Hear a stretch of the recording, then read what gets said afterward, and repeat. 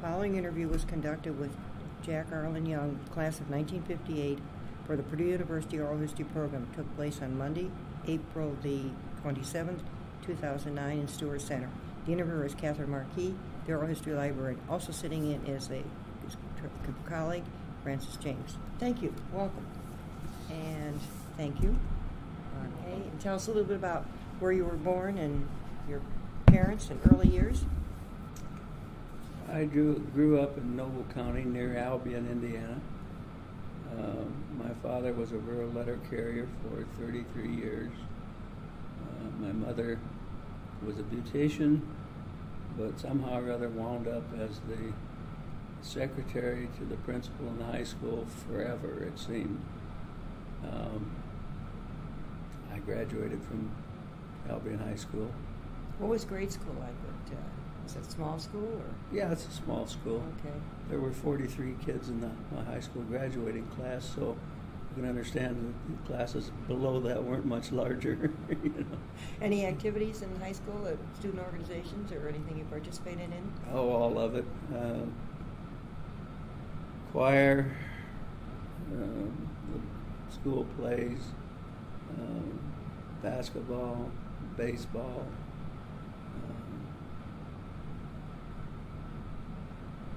That kept me pretty busy. Right. Yeah. Was school close to where you lived? 3 houses. Oh, wow. So you went home for lunch, right? I could, yes. Did most of the time. Sure. Do you have any siblings, brothers or sisters? I have a brother that's 9 years younger that's deceased. Okay. And it was a kind of an awkward thing in that, jumping ahead here, because of activities here at Purdue, I didn't get home on many weekends, and therefore I didn't get to see many of the activities that he was involved in. So we were never really close. I was gone when he was in high school, and that kind of because of the time, the age span. Yeah. Right. Mm-hmm. And, so we were brothers, but we really didn't know each other. What about military? Next is college then. How did you came to Purdue? How did you happen to select Purdue? Well, it was kind of ironic. I had planned to go to Notre Dame, and one of my classmates in high school, his uncle was a Purdue graduate and a rabid fan, and he lived in Fort Wayne. And this friend, Alex Larson, deceased now, he invited me to come along for the weekend, or the day, really. So I came down, and I was very impressed with Purdue. I'd been all over the Notre Dame campus, and I thought the Purdue campus was much nicer. And we started home. Did you come for a football weekend, or no? Just a weekend? a day. Okay. Just a Saturday. Drove down on Saturday morning, and we started home, and got in a horrendous snowstorm. Finally made it to Fort Wayne by letting most of the air out of all of the tires, so we had some traction. And my dad then finally was able to come to Fort Wayne and pick me up on Monday. Wow. But we had a place to sleep in Fort Wayne.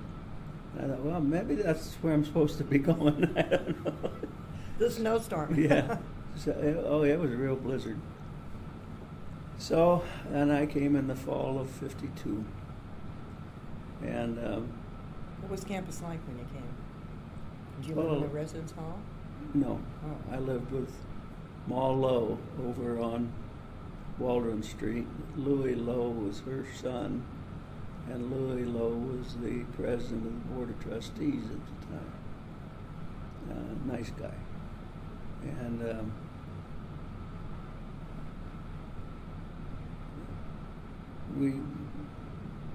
my college roommate, Don Powell, was a farmer kid from over on Greentown.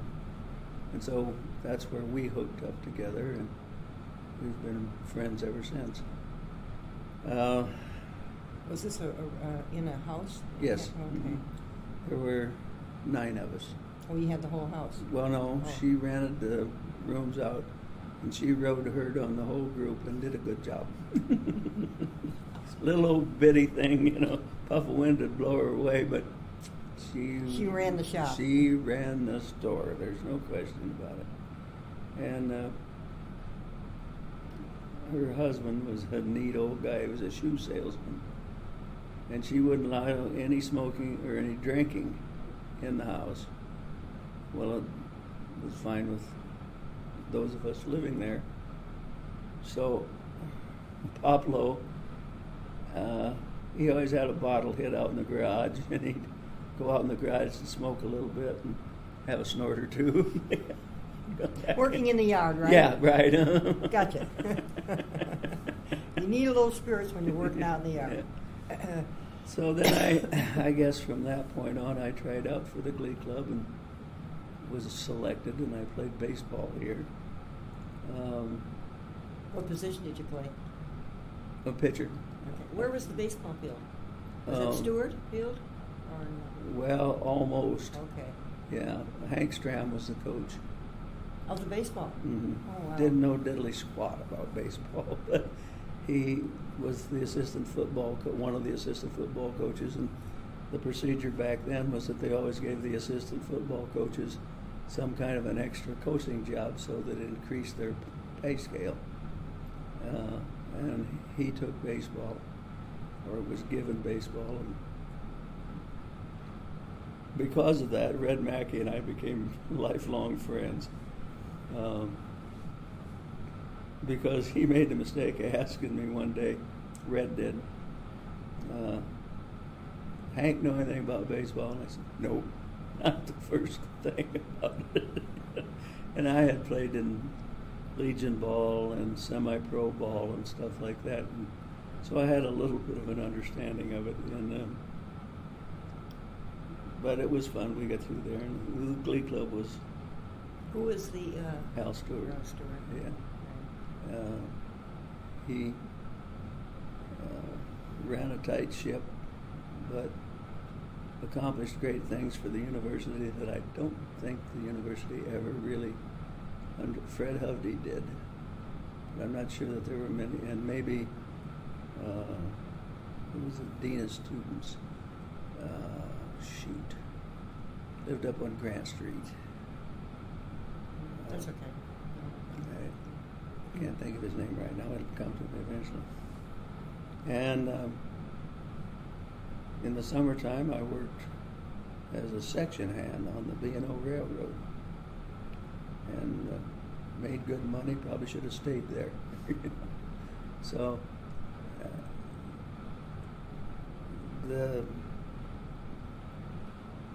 the whole summer was repairing rail, basically. And they would bring a group of Gandy dancers down from Chicago, and they would park their 2 or 3 cars on a siding way out in the country so that there was no way they could get into town. They were all black folks. And there were some nice people in that bunch, too. Yeah. Did they work on the railroad, too? Oh, yeah. Oh, okay. Yeah. One, I never knew his name other than Booker. And one summer, Booker taught me how they illegally spiked. They would spike across the rail, and that was a no-no. And they accomplished that by cutting a foot off the end of the maul, so that you just dip your shoulder and come again. And if you missed a lick, get out of the road, because the next one's going to be right in the back of your head. Because it only took 3 strokes to drive the spike in. And Booker and I spiked 14 miles double rail both ways that summer. Had a lot of muscles. They're all gone now.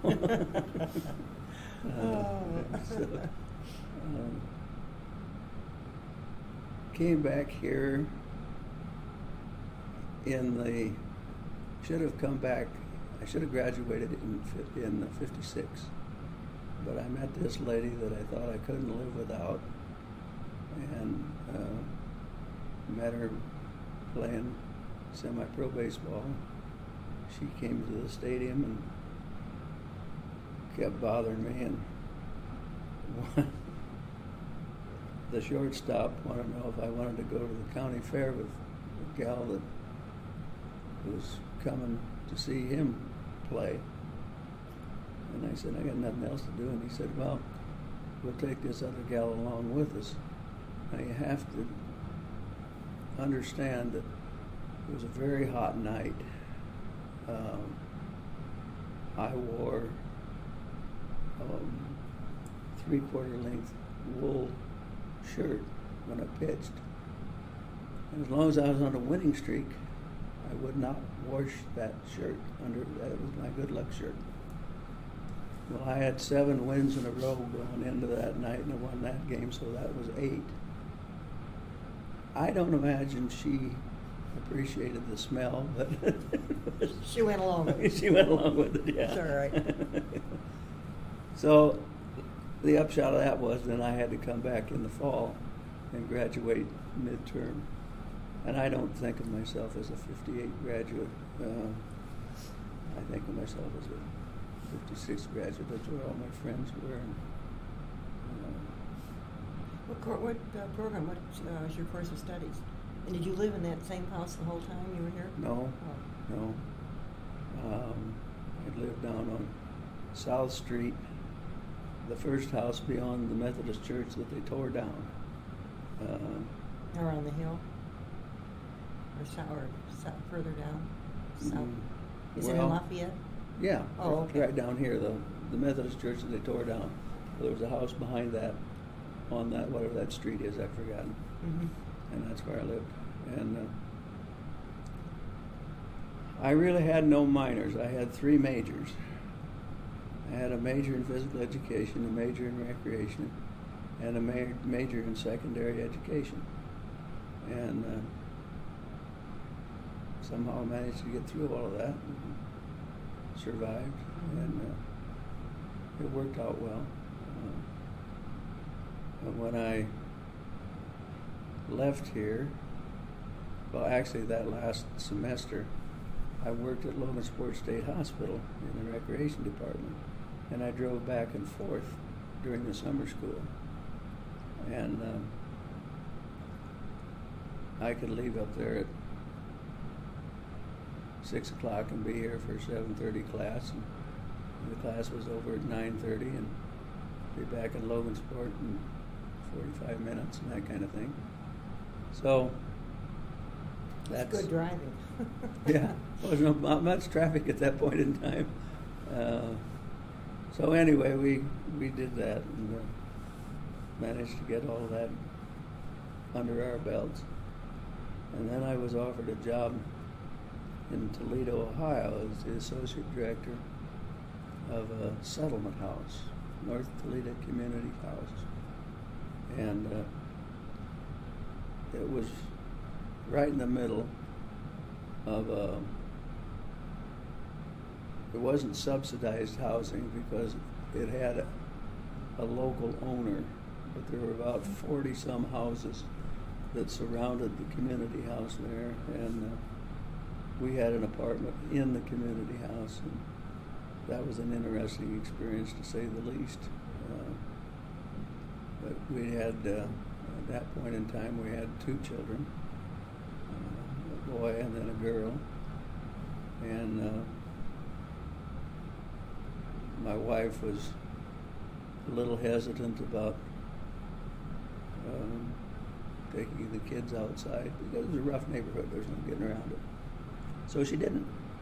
And there was a fenced-in yard, and I had some beagle hounds, and they were very protective of the children. So she got to the point of feeling comfortable about being outside there. And then I don't know how this happened. I received a call from a guy who was the associate director of Boys Clubs of Milwaukee. And he flew down to Toledo And what they wanted me to do was to come up and take over all the camps that the boys clubs have in the United States. But they wanted me to be housed in Milwaukee because the Milwaukee Boys Club had 5 camps in the state.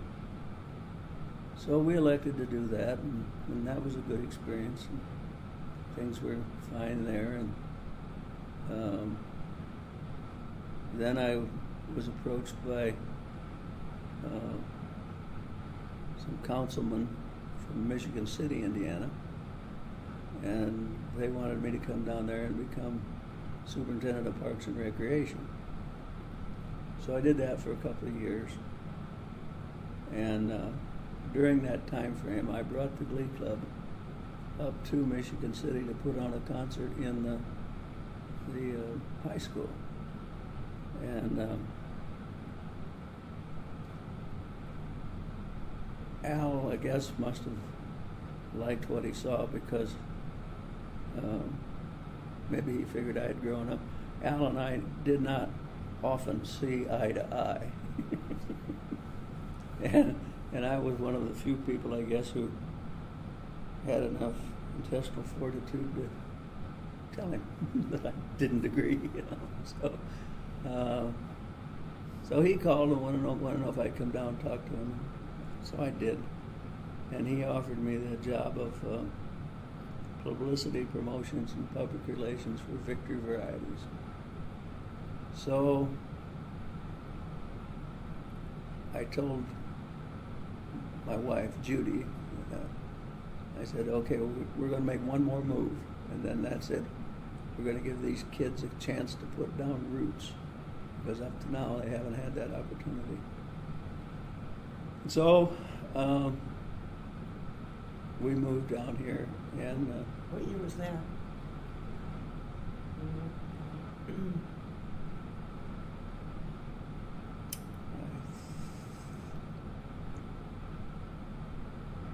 I think 1964 or 5. Sometime in the 60s, something. Yeah, something right. Where did you live when you came here then?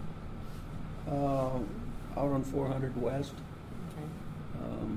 Kids went to Klondike School, and by that time there were 3 of them: Jay, Jana, and Jed. Jay has been an athletic trainer and in sports medicine in San Antonio for 29 years. Jana is in higher education, primarily taking care of attendance, but she's pretty talented. She didn't get it from her dad, I can tell you that.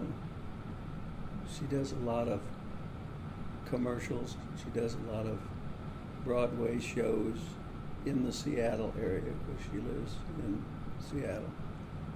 And she has 2 children. One which is graduated from Wazoo, which is Washington State University, and the other is at the University of Idaho in theater arts, and she's got some of her mother's singing abilities. So, and the youngest boy is a professor at Tennessee Tech University in Cookeville, and he's in the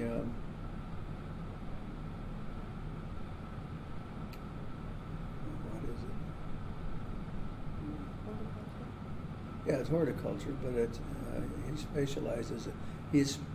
Right now he's specializing in bringing the American chestnut back to life, and he's having some success in doing that. Mm-hmm. He's crossed it with the Chinese chestnut, and that makes it resistant to all the jug bugs that killed it off originally.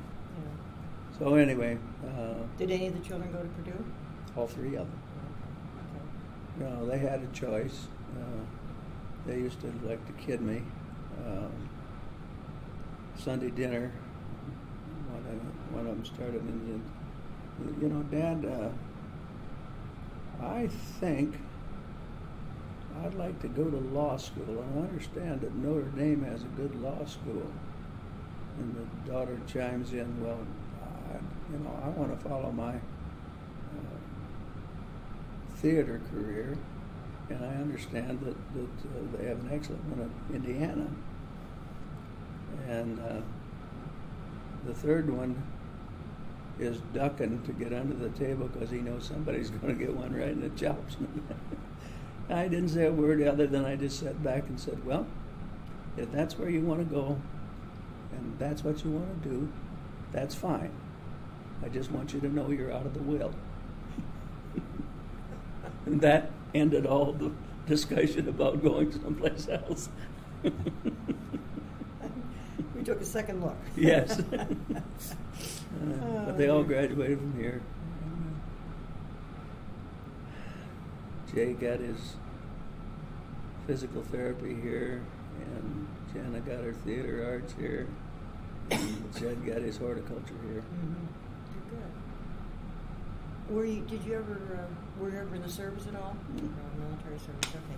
Well, let's talk a little bit about your experiences at Purdue. And were you the advisor for Grand Prix at one time, or? Well, yeah. Let me back up before that, if you don't right. mind. Yeah. I always enjoyed being around and working with students, and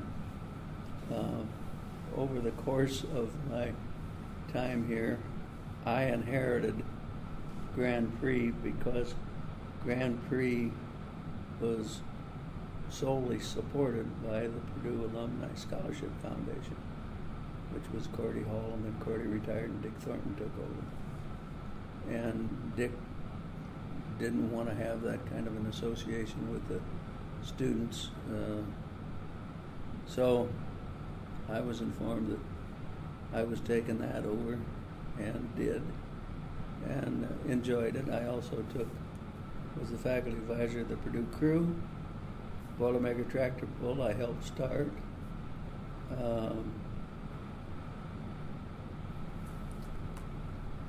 Prix was 5. Volunteer corps thing where the girls would call up and somebody would walk them to classes at night, that volunteer group. And where were you affiliated? Where were you located then? Were you with the Athletic or the Alumni Association? Mm-hmm. Okay. But what happened to the musical? So, when you came down to work with Al Stewart? Well, I worked... in their promotions? Yeah. And for Victory Varieties? Well, I worked there until 1969, and Cordy Hall went to Al and said that he was retiring and that he would like to have me come over and become the associate director because Thornton was going to move up and take his spot. And amazingly enough, Al agreed to that. Now, he and Cordy were good friends, so maybe that helped him. Mm-hmm. So that's when I got out of. I had some great times, and because I'll give you a couple of things. One of my favorites was Della Reese, and she had flown in here from California, got stuck in O'Hara, went to the Butler Aviation, rented a plane to fly her down here, and I was in contact with the people out here at the airport, so I knew where she was and when she was going to be on the ground.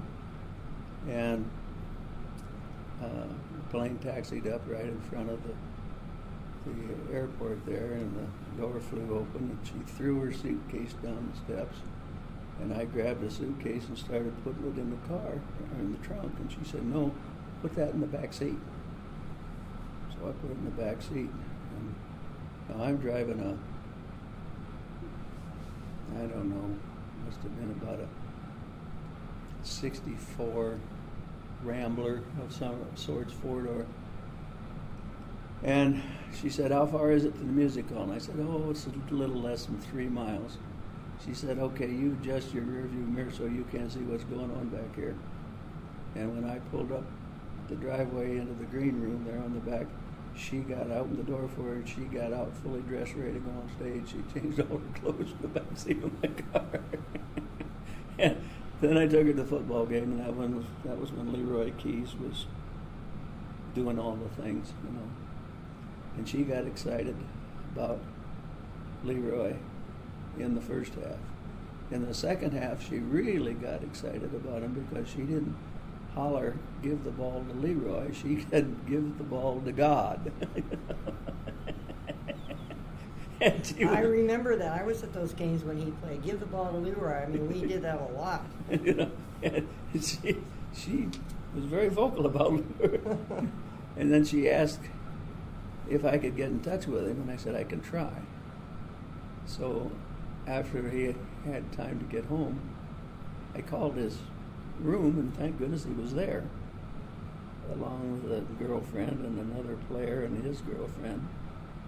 And I said, can you come over to the music hall? Della Reese would like to meet you. Well, yeah, I guessed he could. But he had these other, I said, bring him along, she won't mind. So he did. And they went in her dressing room and talked for 2.5 hours. And then she took him to dinner. And I'm sure, we've never talked about this, but I'm sure that if you talk to Leroy today, he remembered that night with the... Probably would, yeah. Right. I have a question about, I'm thinking of the research, the victory varieties.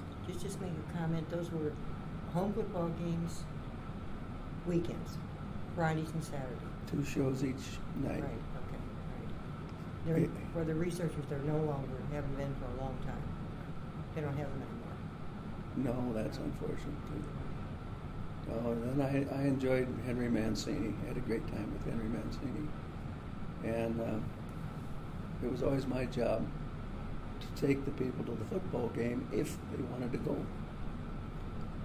Well, somebody dropped the ball and didn't tell Henry that he was invited to go to the ball game. And most people didn't know it, but he did. Most of his recording, most of his records were made in Indianapolis. And he had I thought I could name the hotel, but he rented the penthouse in that hotel year-round because he was here often making records.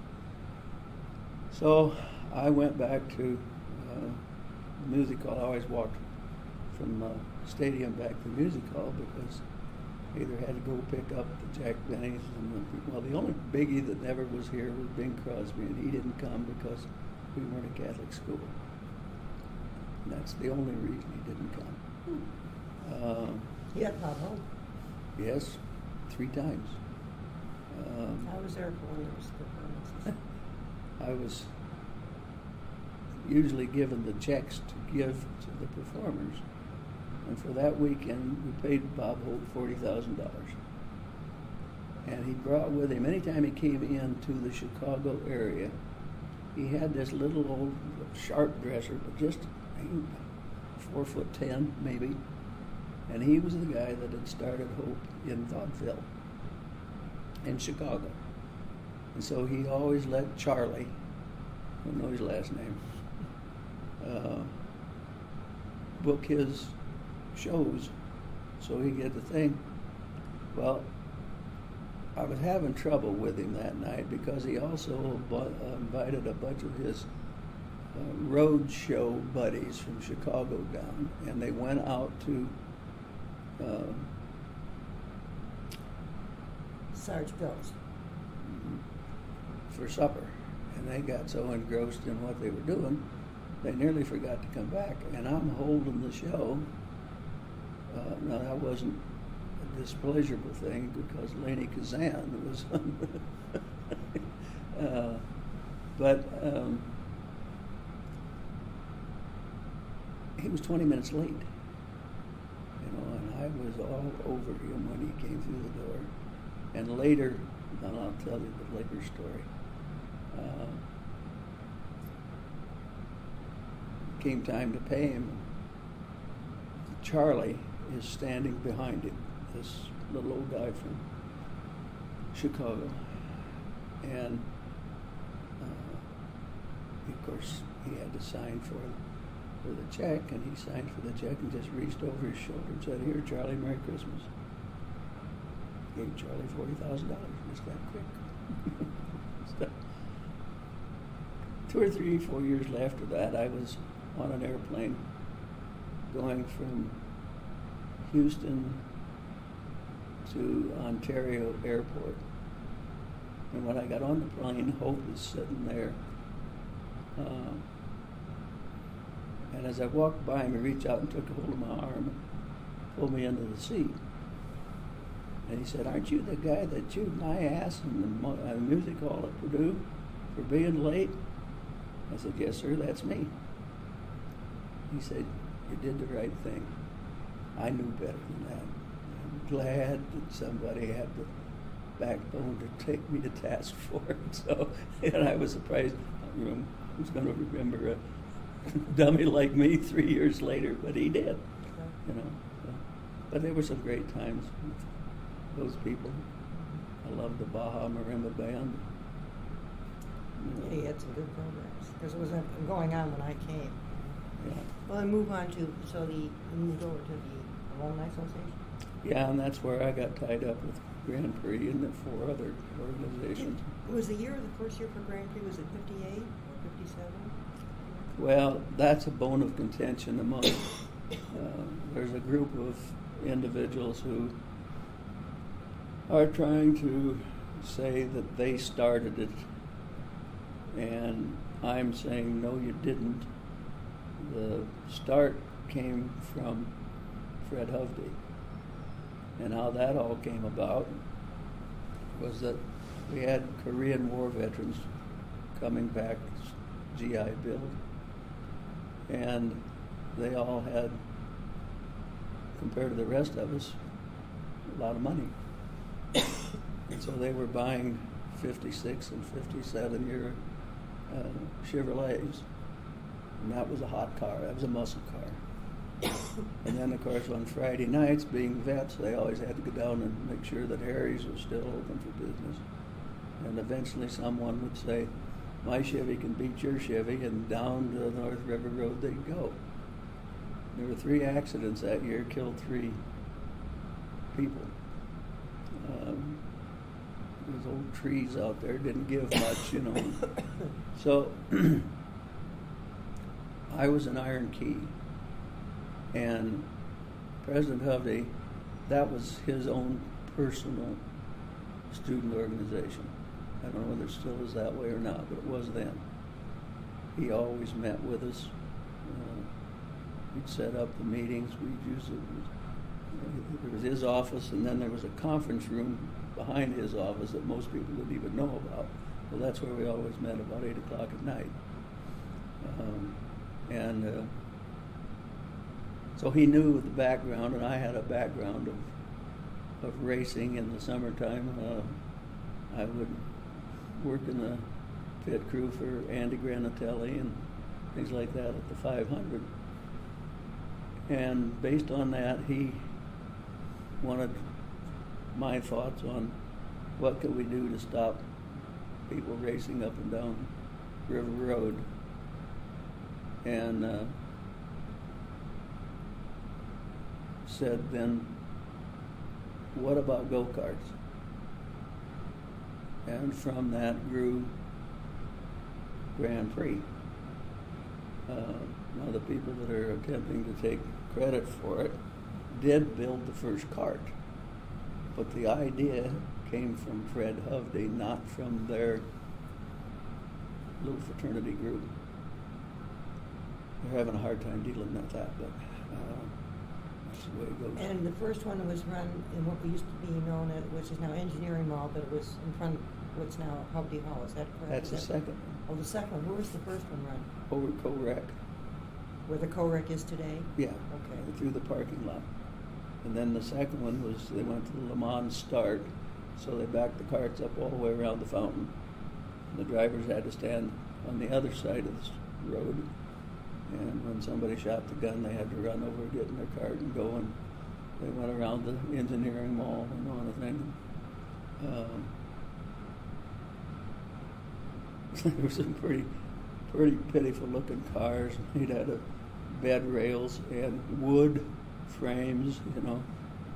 And I can't remember his name. He was over engineering for years and years and years and years, and he was about 5'6" and probably weighed 280 pounds. And he was the guy that inspected the frames. And his inspection process was he'd stand up in the driver's seat and jump up and down if it didn't break it fast. Harold Montgomery. Oh. That's who it was, Harold Montgomery. Yeah. Oh. So then I just was around and around and around with Grand Prix for, I don't know, I thought it was 25 years. I heard somebody say it was 30 the other day. I don't know. I was a faculty advisor a long time. Okay. And I liked that those people were, all of those Grand Prix senior boards, I always said were just like my kids. Yeah. And, what was the Grand Prix Foundation? Was that started at the time that the Grand Prix started? No. Oh. It came about in 1966 because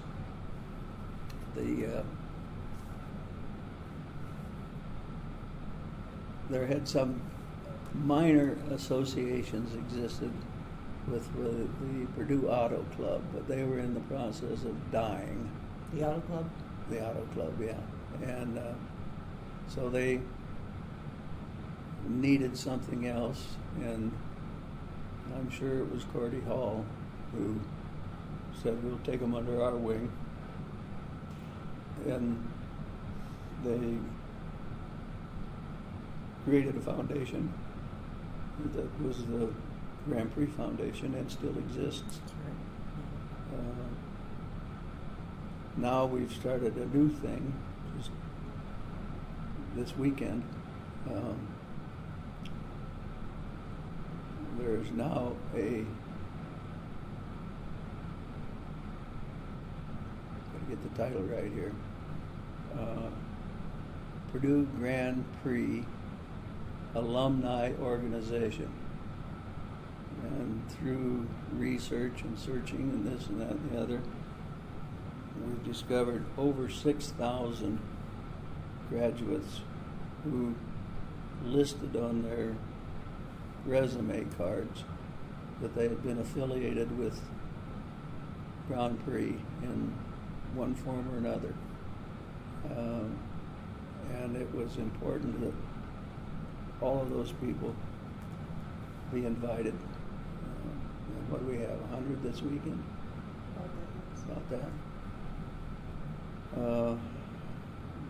Passed the bylaws and stuff. There's a group of, what is it, 8, 9 of us on Sunday nights?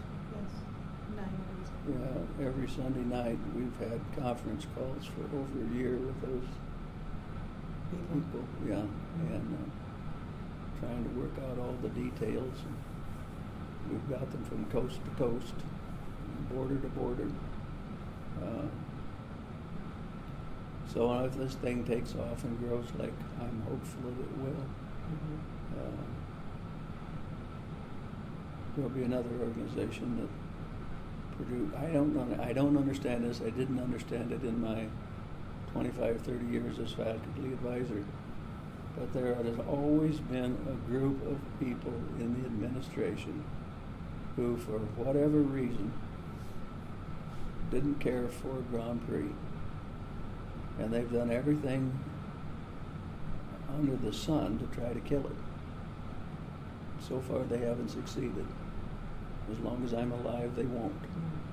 When did it stay in that mall in front of Purdue, which is now the engineering mall? When did it? When Dr. Hansen came. Is that when it went to the Grand Prix that was located there in Cherry Lane? Oh, no. After the mall, where was it run? The parking lot, football stadium parking lot, Cherry Lane up there. Oh, that's what I said, in that area there. Yeah, but not that track. Oh. Just in the parking lot before? Yeah. Sorry. That Okay. track came about in, Dick Thornton built that track for them in So you always- 1967. Oh, okay. Mhm. And then, For research, it's just Northwestern and Cherry Lane. So right. it was. Mhm. And then Joe Tiller needed another practice field, and then he left. And Morgan had other ideas and plans for that, so they built a track which in time may be okay. Right now it's in the middle of nowhere, nearly impossible to get to, especially if it rains. And, but we'll see how that goes. What, down, you stayed in development, you stayed with the Alumni Association, and then did you No, leave Purdue? Oh. I went from there mainly because Beering came on board, and he had in my opinion, a wee bit of greed in his soul, and he wanted to take over the Alumni Scholarship Foundation because we had about $6 million in there that he thought he could better spend on himself a helicopter or something. I don't know what he was thinking. And so when they did away with that, he moved me over to Loveday Hall. And it was kind of interesting. I was never sure whether I was being spied upon or being a referee, because my office sat between Beering's office and Chuck Wise's office. And I didn't know who was going to open the door first to come bursting in and say, "Ooh," you know. I'm here. Yeah. So I was there for about 2 years and said that's enough. And then I started my own little consulting business. And what I was doing was screening applicants for small colleges, presidencies, chancellors, vice chancellors. And basically that's how I wound up in Superior. Now, did you leave the university and set up your own company, or Yeah. consulting? I see, okay. I left here in '86. Okay.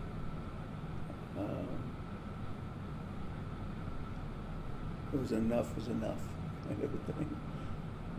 And I went up to Superior. They had sent me the list of the people that had applied, and I had screened those and sent back 3 names that I thought they might want to talk to. And went up there and met with their faculty group in the morning and their foundation group in the afternoon, and flew back to West Lafayette that evening. It was a Monday. And on Wednesday, the chancellor up there, she called me and said, "Why don't you just come up here and do this for us?" Well, we talked it over, and we were somewhat familiar with northern Wisconsin, not necessarily in the winter, but we'd gone up there fishing in the summertime for a long time. And so we elected to do that. And I went up there in 92. And in 96, they discovered that she had cancer, and she wanted to come back to Indiana to die. And we still had our house out here in the country by Otterburn.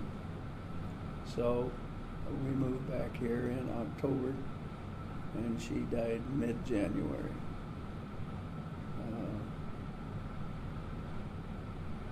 So then I was living out here in the country for 10 years.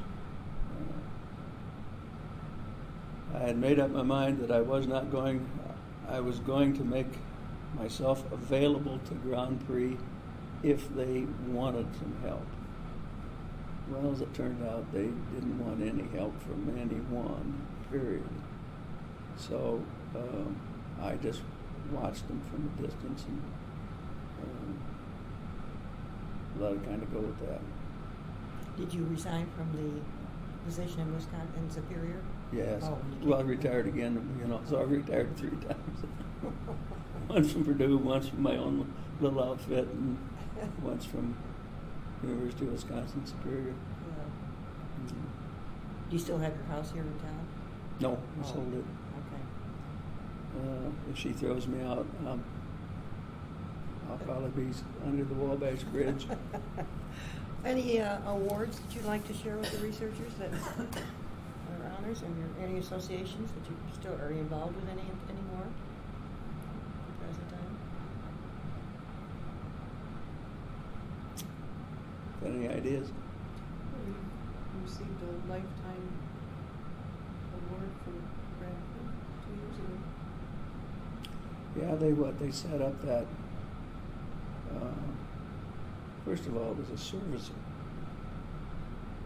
a outstanding service award. Then they set up this thing where they're going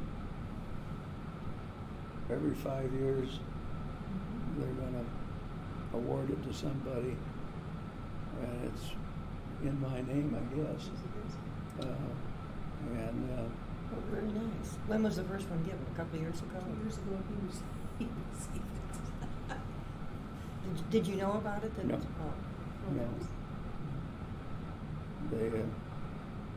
But were you at the event?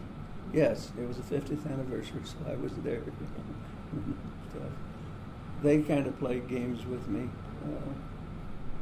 They wanted me to assist in cutting the ribbon at the start-finish line of the new track on Saturday, and nobody had so much as mentioned that. And they sent a president of the alumni organization up in the stands to get me, drag me out on the track, and stuff that way. So I was the Grand Marshal for Grand Prix. I was the honorary starter for Grand Prix.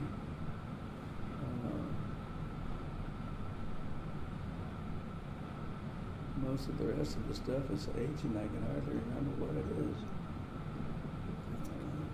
What about a Purdue tradition? Would you like to do? Does one come to mind? Yeah, I'd like to hear the lions roar over here. Okay. Oh, and retirement activities? Anything special that you're involved in?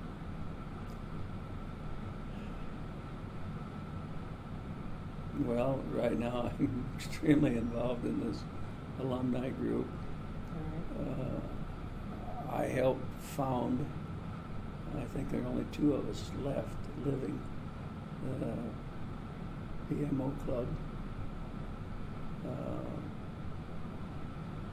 wouldn't mind getting a little more involved in that. I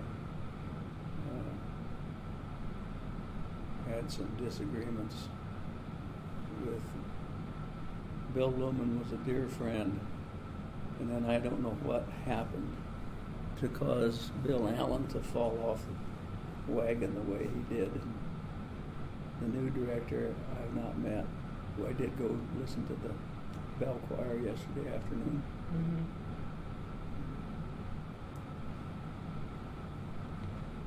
I wanted to, when I was doing this consulting thing, I created it for a very special selfish interest. Whatever I earned in 2 weeks, the next 2 weeks I was going to spend on either hunting or fishing. Then it got out of hand, and I'd maybe be in Stanford today and Harvard tomorrow and University of Texas the day after that. The plane was never stopping in West Lafayette. I didn't like that, so I wasn't real sorry to see that end. I guess I've probably gotten my share of, or maybe more than my share of awards, but or honorings.